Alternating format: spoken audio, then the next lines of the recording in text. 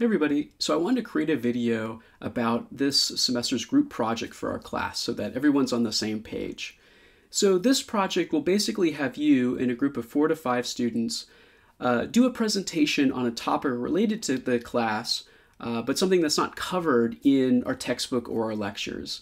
Now you can pick any topic that you like, and for this project we're going to be having you read original articles, research articles on that topic.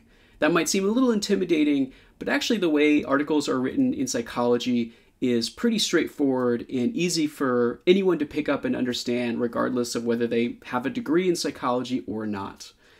So feel free to really pick any topic that's related with the class in general. So you can make your topic as broad or as specific as you like, as long as you have one central topic.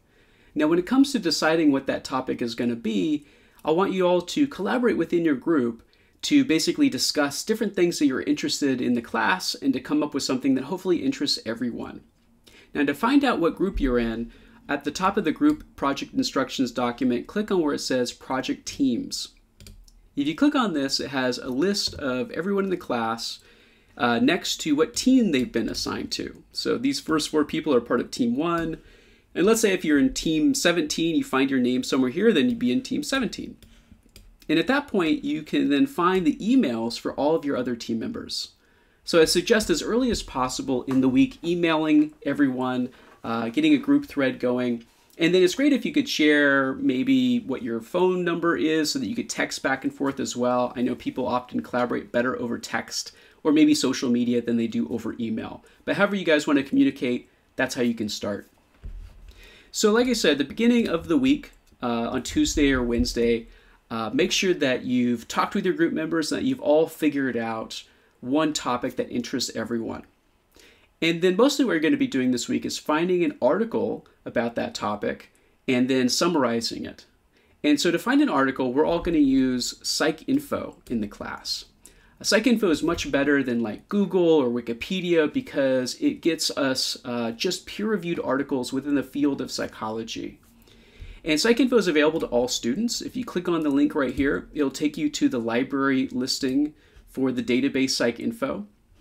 Now, importantly, you notice it gave me an off-campus access warning. So if you're off campus, meaning you're logging onto the internet maybe somewhere far away from UC Merced, then you have to log in with a special program. And if you click on this little link and follow the instructions, it'll tell you how to download that program in case you've never done this before. I already have it loaded up here, so basically it just requires your UC Merced email and password. So I'm just gonna get mine copied. And then the program itself is called Global Protect. So I'll click connect to that. And really it'll just have you log in like you usually do, like with Canvas or anything like that. But since I've already done it today, it just connected me automatically. So once I'm connected, then I can click on PsycInfo. And of course, if you're on campus, you don't have to worry about any of that Global Protect stuff. And PsycInfo basically is, let me clear away all this stuff, like a Google search engine that looks for things just within the realm of psychology. So just psychology articles. Let me increase the size a little bit so it's easy for you guys to see. So let's say my topic is on how relationships may or may not make people happy, like how relationships impact happiness in a general way. Well, what I could do is I could look up a few keywords with that. I could type in relationships, and it also will give you a bunch of sort of suggested topics, but I'll just stick with relationships. And if you want to add something else to it, you can use the and category. I'll say and happiness. And you can always add or remove rows, as many as you like. But let's say I wanted to add a row and say, well, maybe I'm interested in happiness, but also this thing called life satisfaction. So I can do and life satisfaction, or I can do the or category. All that does is it makes it so that it finds something that has to do with relationships and happiness, or relationships and life satisfaction. But I'll just stick to and. I'll see if there's any articles that mention all 3 of these concepts. Another thing to keep in mind is if you're using a phrase like life satisfaction, where it's multiple words, it's usually good to put that phrase in quotation marks so that it looks it up as a whole. It doesn't just look up life and or satisfaction, but it looks it up as a phrase. just like you do with Google if you're looking up a phrase in Google. So after you have some search terms thrown in that has to do with your topic, I'll click search here. And looks like we have over 1,000 results. That's quite a lot. Now, one way to pare that down a little bit is for this project, we only want to look at scholarly journals. We're not interested in books or dissertations. And so it can be helpful to just click right here where it says source type, scholarly journals, and that'll winnow it down to just what we're interested in. And then basically it lists all of these articles that have to do with the topic. It'll have the title up here. Anything that has to do with your search terms will usually be highlighted. And it has just a little snippet of the abstract, but usually not enough to be helpful. So really you'll just be looking through the titles. And actually this very first title that comes up is pretty on point for this topic. It says the relationship between life satisfaction, happiness, and current mood. That's perfect. So if the title looks promising, go ahead and click on it. It'll take you to the whole article listing. And that's where you get to look at the abstract. The abstract is a very short sort of review of what's in the article. And if that interests you, you read through it and go, oh yeah, they conducted a couple of experiments where it looks like they were looking at undergraduate students in their relationship, happiness, life satisfaction. It's all on point. Then what I want to do is to get a copy of this article. The easiest way is to click Get It at UC. This connects us with all of the libraries that we've subscribed to, all of the online libraries and databases, and looks to see if we as UC Merced subscribe to any that have this article. And it looks like we do. In fact, there's a link right here that just says download PDF. Sometimes you won't see that, but usually it'll say something like full text available. It'll give you a few different databases to choose from. Any will work fine. But since this one just says download PDF, I'll just click on that. It'll bring up the actual PDF for the article. There we go. So once we have the PDF, the best thing to do is to actually save a copy of it. That's because if you just try to use this link, let's say you copied and pasted this link for later or you bookmarked it, often it won't work because embedded in this link is like your login and the library access code that you might have used to get to this point. So it's always better to just download it. So I'm going to download a copy. I'll just put it on my desktop.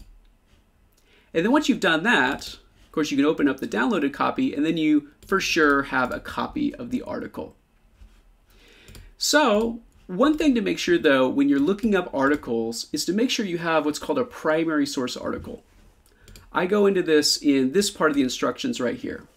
So the vast majority of articles you find on PsycInfo are primary source, but just to make sure, what a primary source article is one where the researchers have conducted an original study and are then talking about that study or writing about it in the article itself, which is what most scientific articles are. But this separates it from what we might call secondary sources or review articles, where researchers take a whole body of studies that have been done by other people and then just review them in one long article. You don't want to do one of those for this project because that would just be really difficult and complicated to cover. So we're going to keep this just to primary sources for this project. One easy way to tell that it's a primary source, if I go back to this article, is primary sources usually talk about individual studies. So like this one discusses experiment 1 and experiment 2. They usually mention like who was in the study, who was sampled. So the experiment 1 had 86 undergraduate students. So that all indicates that this is an article talking about a specific study that was done by the authors. Another easy way to check is if you go through and the study has method sections, like this is the method for experiment 1. Then again, they're talking about the study they conducted. If it's a review article, they probably wouldn't have a method section. And you can see here they go into their participants, the procedure, and so on. So all signs point to this being a primary source article, which is what we want. But if you ever come across an article that you're just not sure about, if it's primary or secondary, shoot me an email. Send me the PDF to the article itself so I can check it out and I can make sure if it's a primary source for you or not. So at this point, let's say as a group, we've decided what the topic is. I've gone on PsycInfo to find my article. Now all that's left to do is to read through the article and write a short research summary, 1 to 2 paragraphs that answer these questions. And these questions are pretty basic. The first one is, how does this article relate to your general topic? So if my group is interested in how relationships impact happiness, then this article is perfect because that's basically what it's talking about. It's related to looking at happiness and life satisfaction and mood among college students who are either in relationships or not, and comparing the two. So what were the study's hypotheses? So in this case, it's asking what are the predictions that the researchers made before they conducted the study itself. It'll always talk about this fairly early on in the article, in what we call the introduction part of the article. Usually toward the end of the introduction, before it starts talking about the individual studies, it'll say something like, we predict that, or we propose that, blah, blah, blah. So this is making up the prediction that they're then going to be testing by actually collecting data. The next part is, how are these hypotheses tested? Basically, what were the methods? And here I'm not expecting an exhaustive discussion or review of the methods, but just a few sentences basically talking about who did the study sample. That's usually under the section called participants. And then what kind of materials and procedure did they run them through? And so this one's perfect. It says who the participants are, what the procedure is, and just a sentence or two about that so that your other group members can understand how they collected their data. And then last and kind of most important, what were the study's results? Now, if you go to the actual results section of an article, often there's a lot of dense like statistics and charts and stuff like that.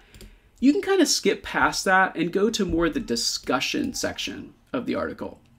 In fact, since this article has a few different studies at the very end, yeah, it looks like they have a general discussion section here at the end. There it is.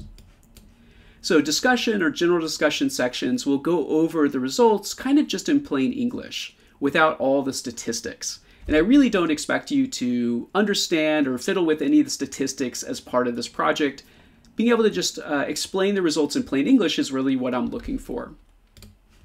So let's say you've written up your document here and you have it in a Google Doc or a Microsoft Doc. Make sure to save it either as a Microsoft file or a PDF so that it's easily shareable. One thing you'll do too is at the top of your document, you'll paste in just a citation for your study. Easiest way to do this is to go back to where the study is listed in PsycInfo and just click on this Cite button. It'll come up, mine automatically came up as APA 7th edition, which is what you want. I think there's a bunch of different ones, but you can just go 7th edition basic. And then you can just copy this in, and then you paste it at the top of your Word document.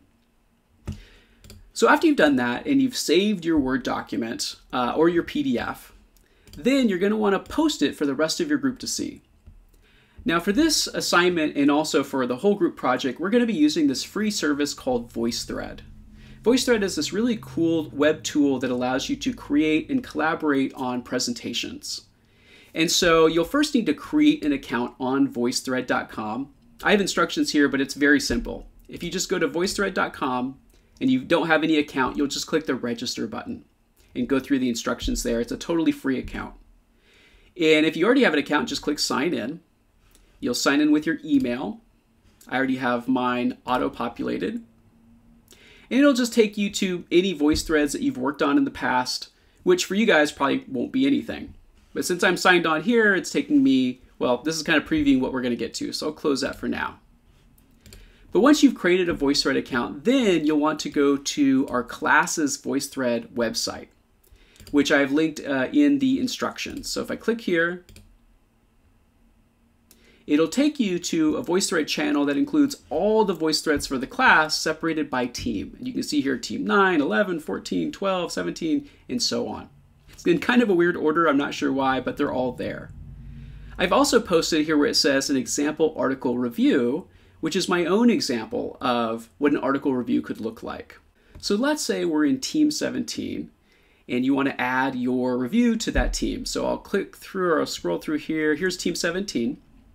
And what you want to do if you want to add a document to your presentation is you'll want to click on the edit button right here.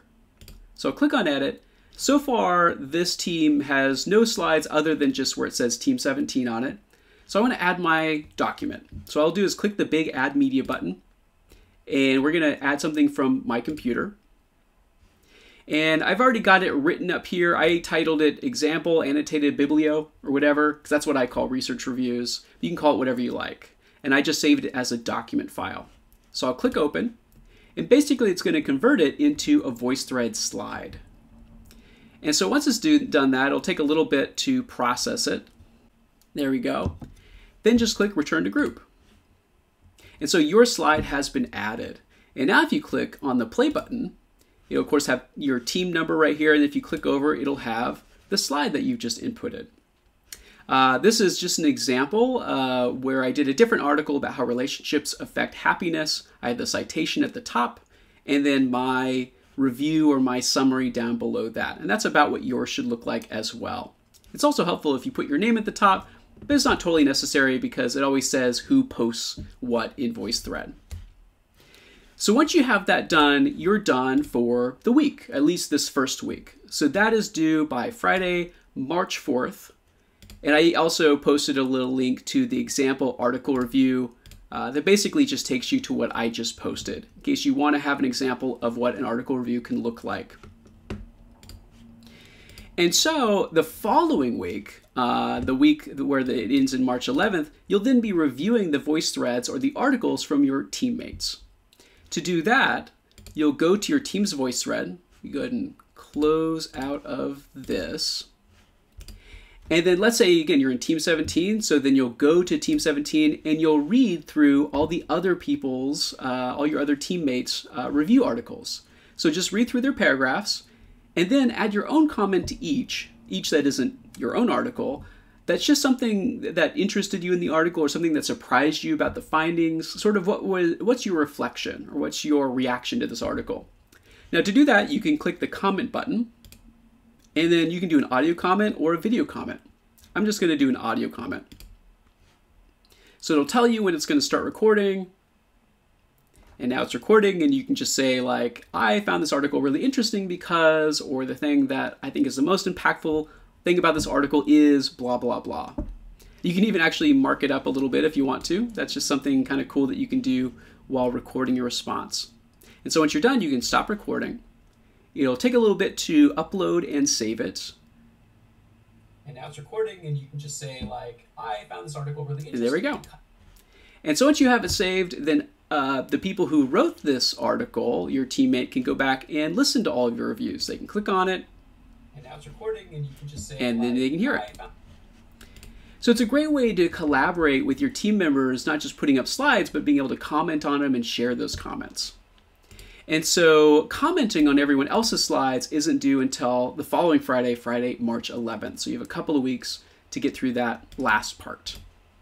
So just as a broad review, the steps here is you're going to discuss with your team members to find what topic you're interested in, find an article on your topic in PsycInfo, write a review of that article, and then post that research summary into the voice thread. And again, that's for this week. And since there's quite a few steps, we're not doing any lecture this week. This is all we're going to be working on. And you have up until Friday to get that part done. And then the following week, just take some time to read through your team members' articles and then add your comments to each. And then that'll be due by Friday, March 11th.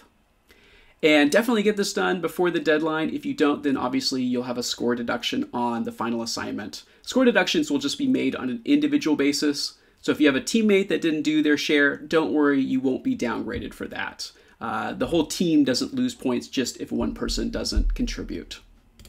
Okay, so hopefully that makes sense. There's quite a few steps there, but that's why I wanted to put in a video to kind of outline exactly how to do that assignment. And if you have any questions, please drop me an email or sign up for an appointment with me on Zoom for office hours or anything like that. And I hope you all can pick some really interesting topics. I really like reviewing these as we go along, and especially the final project at the end of the year. I find that I learn a lot right along with you guys.